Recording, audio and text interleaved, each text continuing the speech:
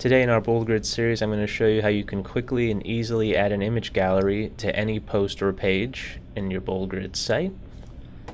What we're going to do is create a page that's going to hold our image gallery. So we'll go into our dashboard.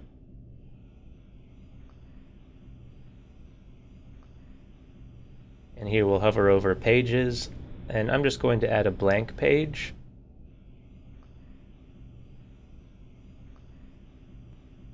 And you can give it any title you want.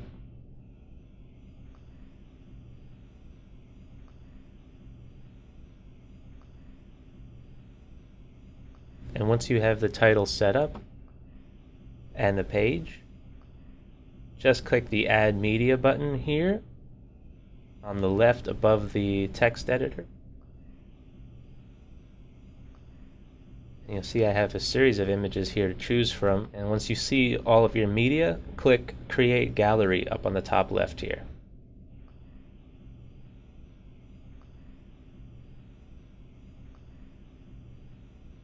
And now you choose the images you want to add to the gallery. You can choose as many as you want. And when ready, click the Create a New Gallery button at the bottom right here.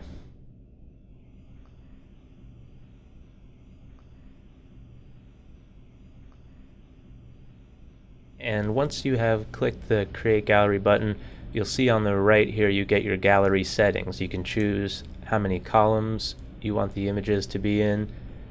For this amount of images, I think 2 or 3 columns would be fine.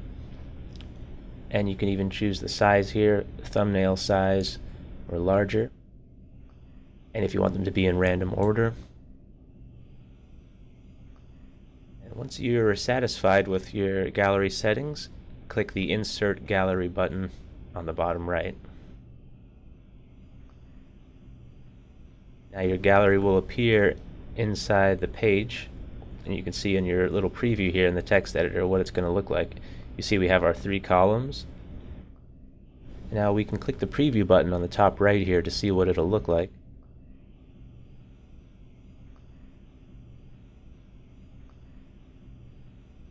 Here it is. And once you're satisfied, you can go ahead and publish the page. Click the Publish button. Now we have our page live with the image gallery. You can click the permalink if you want to take a look at it.